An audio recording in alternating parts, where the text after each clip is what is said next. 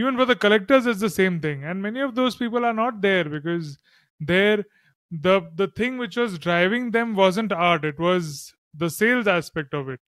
So considering this aspect, and of course ETH is important for an artist, sales is important for their livelihood, what would you suggest our artist community for going ahead in these times, or to for themselves to be a high performer?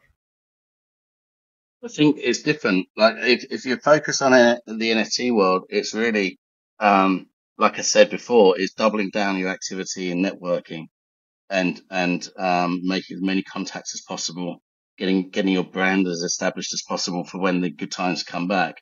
But from a business stance, I think, I advise anyone that I'm working with, we need to find other revenue streams. So selling prints is an obvious example to that, but monetizing your talent in other ways. If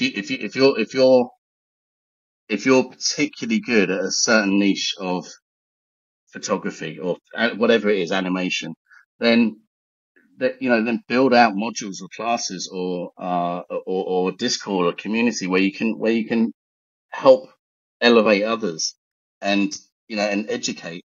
You could do it in a space, you could do it on Discord, you could do it on YouTube, tutorials, things like that.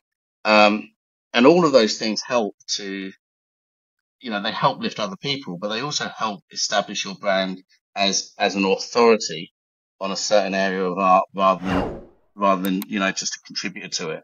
And that authority gives you credibility, and credibility overcomes a lot of sales objections. Trust and credibility are big things with sales. Amazing.